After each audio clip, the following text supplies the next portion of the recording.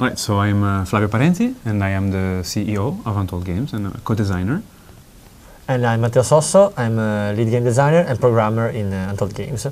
So Loading Human is a virtual reality adventure.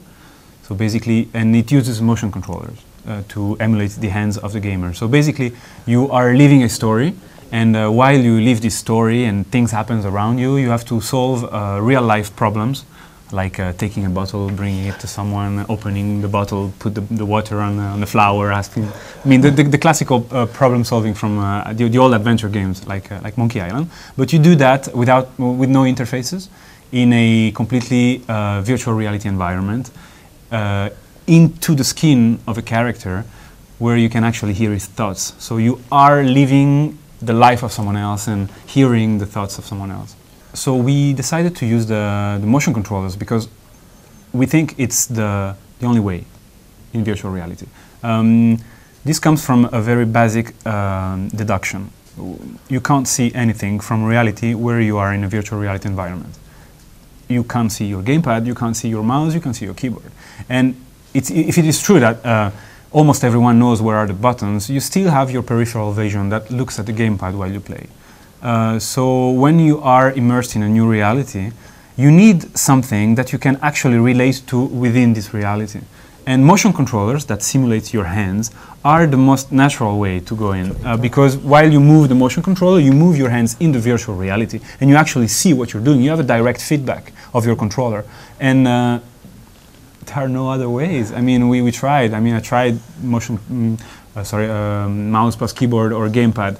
It's fun, but it's in the long run, it's not going to work. It's not so natural. You have to you have to see your hands. You have to be as more natural as you can. Body presence is very important in virtual reality.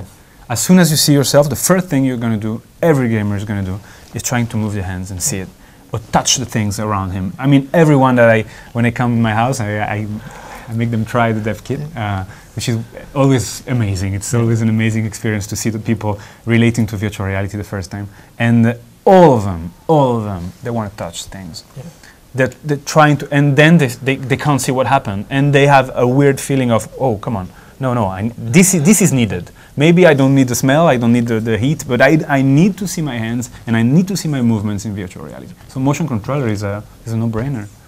I mean, we are looking now to an industry that is seeking for a standard. The standard is won't be 6M or PreVR or Move. It's an idea.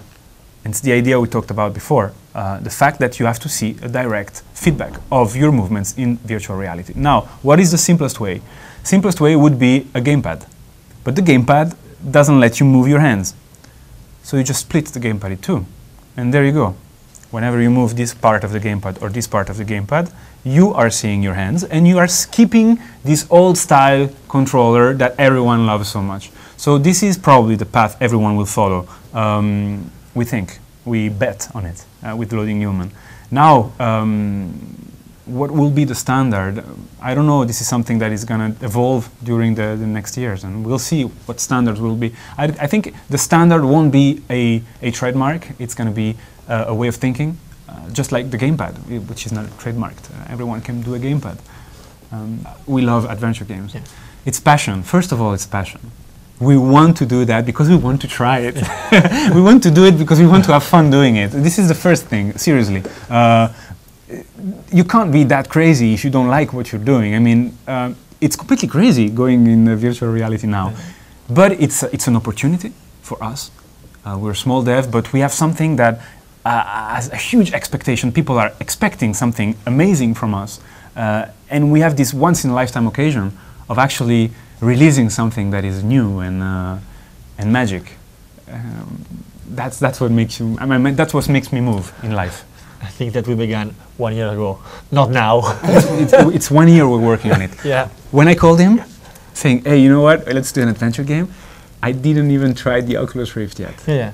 I just pre-ordered it, and I didn't know about motion sickness. Then he came in, and we both tried it, and we said, "Oh shit, there's a problem." We began the development of the game without having Oculus Rift. An We Oculus only Rift. had the Hydra, Yes. so we can try to move hands. I mean, I read the Parmalucky interview where he said, you know, the worst enemy of virtual reality is bad virtual reality, and we're completely and absolutely right. If you have motion sickness, you're gonna hate. It's a bit like alcohol. When you get drunk on whiskey, you won't be able to drink whiskey anymore for like a decade, and that's basically what happened if you are. How does it feel to have a successful Kickstarter campaign? How do you feel about that? It's good. I feel good. Yeah, we feel pretty good. Yes, yesterday we had a beer for all the backers. Thank you. Yeah, some beers, and it's amazing. Yeah, it's amazing. It's something. It's unbelievable. You know what? One of the first backer of Loading Human was Tim Sweeney from Unreal, and he put $1,000. And he wrote us, guys, this is amazing. Thank you for choosing Unreal. And we had tears in our eyes. We couldn't believe it. So Kickstarter is amazing for that too. You have feedbacks from people you would never expect to have, and you just it's a love movement towards something, and it's beautiful. It's beautiful. So we will release at the end of the campaign this sandbox demo, which is a pretty funny demo where you're in Prometheus, and he will give you a tour of the game, but he will actually tell you, you know what, I don't want to be there. We should meet in the game, but they asked me to do it, so you know I have to take you in a tour. This is made in Unity. Yeah, this is Unity, and everything is going to change. And then because we made it on Friday, we had this bet with the backers that if we make it on Friday, we will release an Unreal 4 demo playable of a fragment of memory for Q4 of 2014.